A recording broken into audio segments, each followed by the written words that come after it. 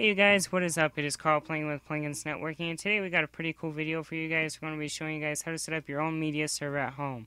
For those of you that have been subscribed to my channel for a while now you know that I use Kodi in my home, but that's not to say I don't also use Plex. I do use Plex just because it is able to be installed on some of my devices without having to hook up a computer to that device, for example my TV. So it saves me some money on my power bill because I don't have to go buy another computer and install Kodi on. And it's just, personally, it just simplifies it a little bit to me, in my opinion. So what we're going to be doing today is showing you guys how to set up a Plex Media Server. Now to do this, what you're going to want to do is you're going to want to go to www.plex.tv.com. This is the website right here. Once you get here, just simply click Get Plex for free. Once you click on this, it should take you to a page to sign in. Now you can either create an account or you can sign in if you have one. I already have one, and I actually already have this downloaded, so I'm not going to do this on the video.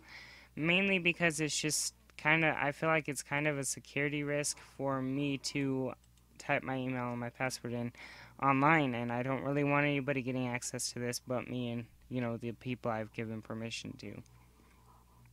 So mine is going to be in my servers database.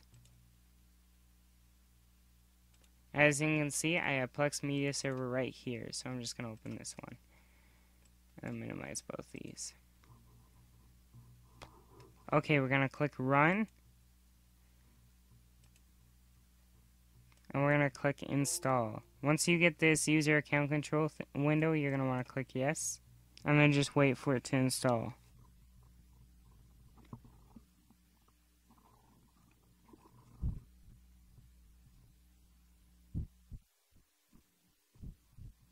Okay, it has finished installing, so now we're just going to simply click Launch.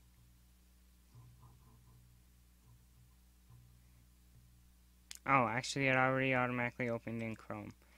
So once you have installed it, you're going to want to go to localhost and then type in 32400/web/index if it does not open automatically. You're going to want to agree to the Plex terms and services. You can scroll down and read this if you want to. And then you're going to want to sign in.